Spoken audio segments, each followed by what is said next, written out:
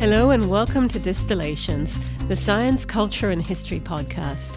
I'm Michal Meyer, a historian of science and editor of Distillations magazine here at the Chemical Heritage Foundation. And I'm Bob Kenworthy, CHF's in-house chemist. Today we're looking back at our past year, and I noticed that we spent a lot of time thinking about health and medicine. A few themes kept emerging, and one big one was how outsiders have changed the various fields. Take the entire field of bioethics. The field itself started only in the 1960s in the United States, and it was mostly started by philosophers, not actual doctors. But today, bioethicists influence medical practices because decades ago, they pointed out that medicine wasn't doing enough to think about patients' needs. Sometimes outsiders come from very unexpected places, like out of religion. We learned how Jehovah's Witnesses have long refused blood transfusions and yet still wanted medical care. Partly because of them, an entire field of bloodless medicine has flourished. And it turns out, in many ways, it's better for everyone. This and more in this special episode on outsiders versus insiders in medicine and health. Stay tuned.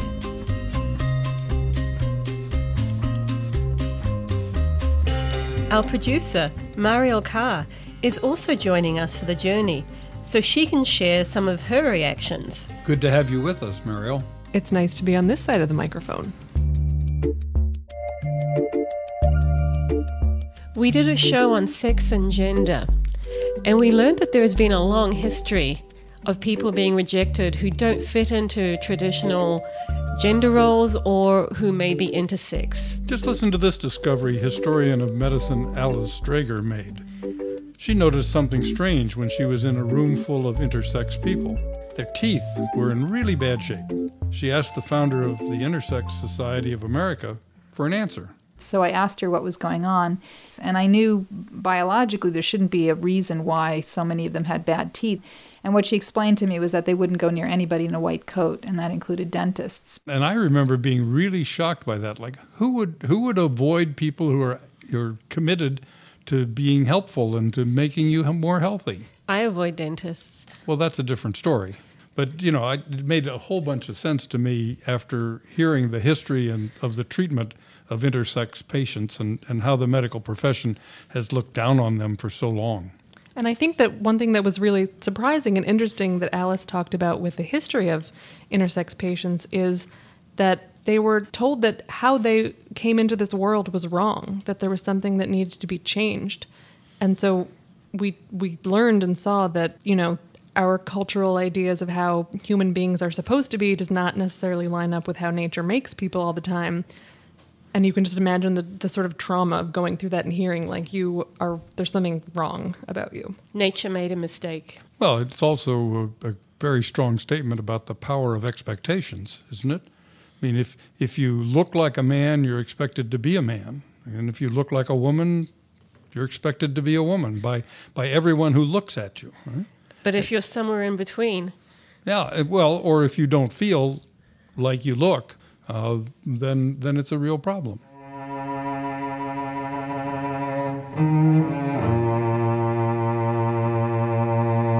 So, Mariel, for example, in our feature story, you profiled a transgender man who defied expectations and prejudice and conceived a child with his partner, a transgender woman. Yeah, and I think what was really interesting to me about this story is that it seemed all about how science has outpaced cultural norms, that things that are scientifically and medically possible, some people, even including doctors, are simply not ready for. And I thought this line of Tina's, which we're about to play, really sums that up, where she's confronting a stranger on the street who is very vocally horrified to see her partner, Junior, a trans man, with his 9-month pregnant belly. We were coming out of one of the baby stores, and 2 women, and I think we were maybe a few feet in front of them. Yeah.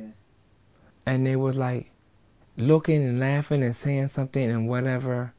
And I turned around and said, yes, it's a pregnant man. Catch up with the times, people. And so Junior and Tina they also had negative interactions with the medical profession. They were turned away from the first fertility doctor they saw.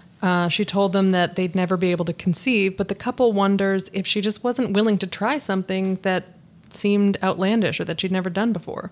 Or maybe she was uncomfortable with their unconventional gender identities and bodies. But they believed her. She was a doctor, a person of authority. They believed her, and so they spent the next few years childless, thinking they'd never get pregnant. Luckily, they finally found a doctor, Dr. Jacqueline Gutman, who was happy to work with them and really just saw the whole thing as a very straightforward scientific process. No cultural biases involved. Ultimately, there are only so many ways a pregnancy can be achieved. And at this point in time, you need eggs, you need sperm, you need a uterus, and you need to make that all come together. And so they wound up having a healthy baby, and they had a great experience with that doctor, but that first experience with the original fertility doctor really affected them and changed how they saw just doctors in general, which made them less trustful. And it was very similar to the patients that Alice Drager talked about. So the fact that she was able to just treat it scientifically or treat it biologically and see what happened is a real bonus, if you please, and quite different from the way most of the medical profession would view it, as we learned. I think something that is important to note, even though people like Junior and Tina continue having negative experiences, the fact that they're having these experiences is actually changing the way that the medical system works. And there are, new guidelines being written and implemented, and slowly, and I think even doctors like Dr. Jacqueline Gutman think, it is changing. It is getting better. So I think people have to sort of suffer through it, but they are also helping implement change, which is a good thing.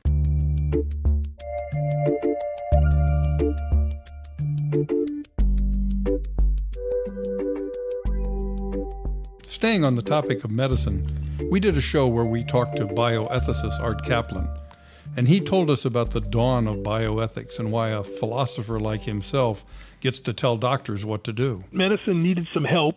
They got too technical, too narrow, and they needed to keep the human side of medicine going, and they were getting ethical dilemmas. What I found fascinating in that show is that, doctors are trained to physically look after people, but at the same time, they're not necessarily dealing with the people, they're dealing with the people's problems.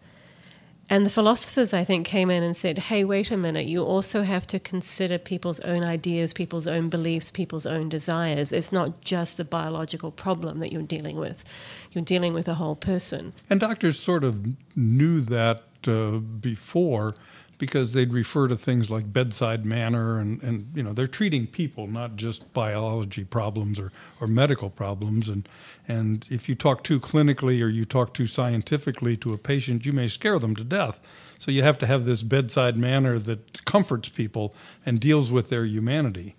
But our show pointed out, and it really struck me, is just how much further beyond bedside manner this has to go. I think also it seems like from what Art was talking about that bioethicists really helped not just think about, how doctors are treating individual patients, but really like looking at the big picture. Like what is, you're thinking about the very sort of practical, technical, medical, scientific things, but what does this mean for all of humanity? What does it mean that we can do these things? Should we do these things? Like organ transplants, for instance, or we should just think about how we do them, because they have broader implications. Yes, and certainly with things like genetic engineering, when it comes to human beings, there are huge medical issues, and of course things that can technically be done. It may be that they should be done or perhaps should not be done, and I think that's where philosophers really have a mediating role to play between, I would say, even the researchers, the medical researchers, and the public. And philosophers can be surprisingly practical sometimes. I was impressed with one suggestion that Art made that I think should be pretty easy to implement and would help a lot of people. We now have a system that says opt in. If you want to do this, you carry a card, you sign up when you go to motor vehicles, which, by the way, I have to say, may not be the ultimately wonderful place to make decisions about organ donation, other than the fact that at motor vehicles you may wait there long enough to die there, in which case they can probably get your organs. But you still are opting in. You're making some positive step to do it, and folks don't necessarily want to do that, or if they do it, they don't tell their other family members. In any event, I think we might move to an opt-out system.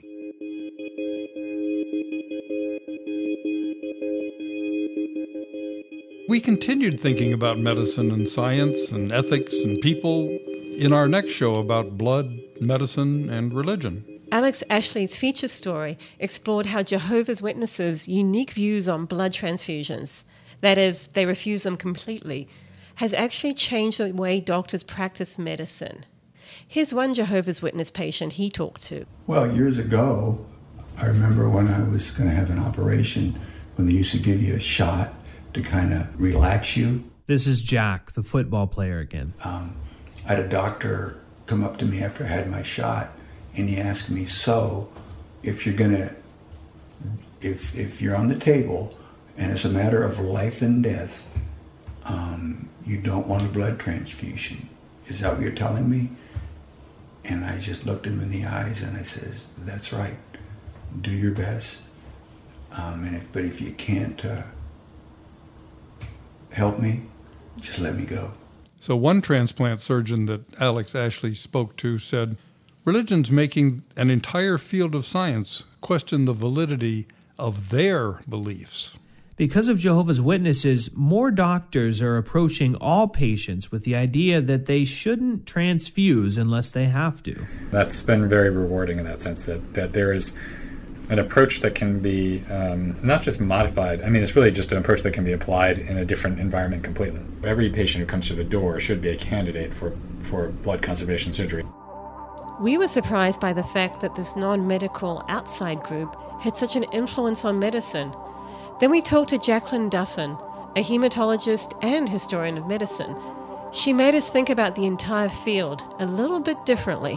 Wow, did she ever? I mean, her view of what blood is really changed my thinking. She talked about what a messy field hematology is, because blood isn't this nice, pristine liquid that we all tend to think of it as, and we've put blood up on a pedestal as like the creator of life and things like that. And then she described it as this fluid that contains all kinds of microorganisms that sometimes does this and sometimes does that. And didn't she say blood is dirty? Blood is not clean. Blood is an organic substance that comes from human beings, and we are crawling with viruses and germs. As a result, blood will never be perfectly free of infection, and every hematologist and many other doctors are aware that blood could end up being infected with the next latest, greatest virus.